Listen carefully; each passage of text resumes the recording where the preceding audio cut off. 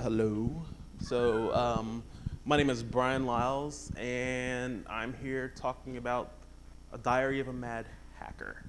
So let's start out with, I'm going to cheat a little bit. When I was a little kid, I wrote, and this leads in, I wrote in my diary, Dear Diary, one day I want to be rich or I want to be awesome.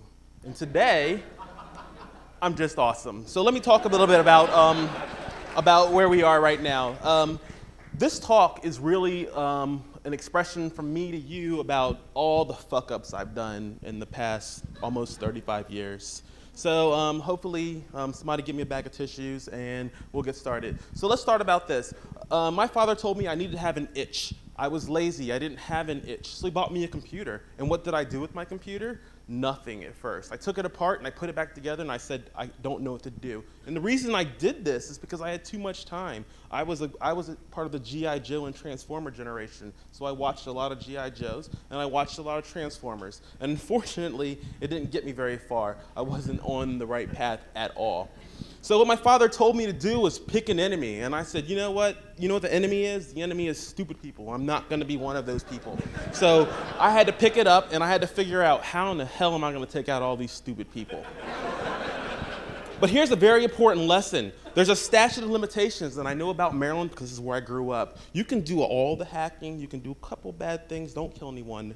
Statute of limitations never expires on that. But a lot of things like hacking into ISPs and getting free internet so you can actually figure out what you want to do when you go to college is okay.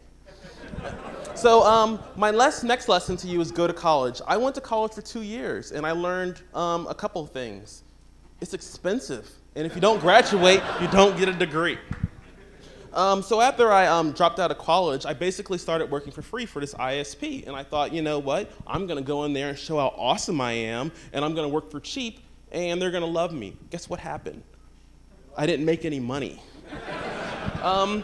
So here's something that I'm going to tell you guys. Everyone in here, you guys are web developers, learn Unix. Even if you're on Windows, learn Unix. There's lessons out there that you can get from Unix. And after you learn Unix, learn to hate Unix. Because you don't really ever learn anything until you do it in anger. Everybody here has heard that expression, I'm doing this in anger, I'm doing that in anger. Guess what? I do Unix in anger. Look at my laptop.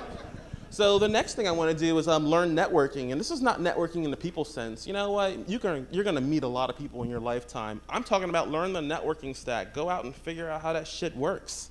And the reason why is this next slide, because someone's going to throw up something silly like this to you one day. They're going to be like, what's this? And I've been doing this all afternoon to people. What is this thing? It's an OSI stack. Guess what? It's kind of important, but not really. It has not made me any money in the past 20 years.